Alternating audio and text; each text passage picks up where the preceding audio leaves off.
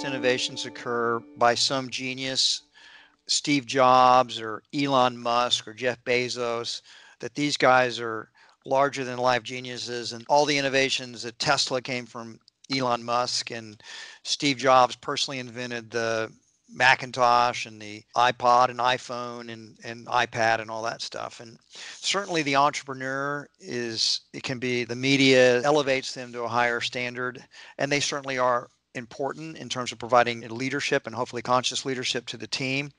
But almost all the best innovations are done collaboratively. They're always part of a larger group that play off of each other. And I can tell you at Whole Foods that we've had a lot of innovative, creative ideas. About 10 years ago or so, we had a store in Santa Rosa, California. It opened the very first bar at Whole Foods Market, opened in the middle of the wine section. They just took part of the wine section and they put in some taps and they put in some big screen TVs and they kind of set off the space. So we had this little beer wine bar in the middle of the store. And if they'd had to ask permission for that, they said, "John, what do you think about this idea?" I said, "Nobody's going to go to a bar in a grocery store. It's a terrible idea. Don't do it. It's a waste of money." But they didn't have to ask permission, so they were able to try it, right? And guess what? It was hugely successful. And that bar started selling more beer every week than we were selling in seafood in the store for a while. It was incredible. And then other stores would see what they were doing and they'd start copying it, only they wouldn't copy it exactly.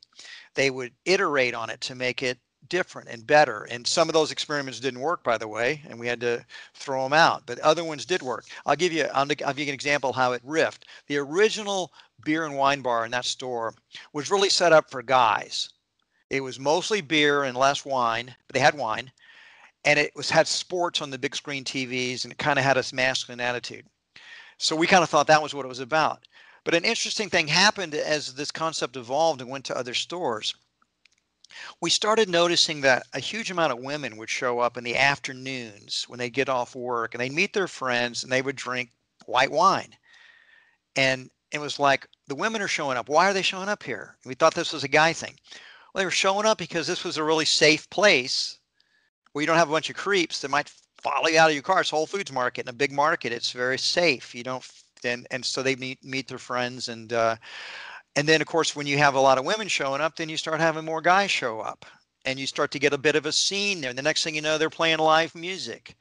And we're adding more food to it.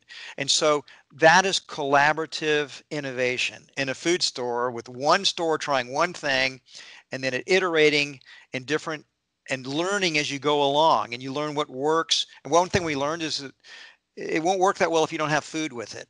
People just won't come in to have a drink. They want to have something to eat with it too. And you got to make it where if you have a little live music and you have where you're located in the store is important. The reason I'm telling you the story is that this is the way innovation occurs frequently.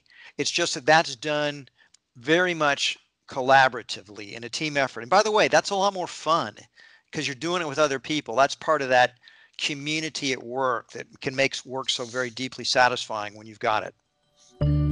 Get smarter faster with new videos every week from the world's biggest thinkers.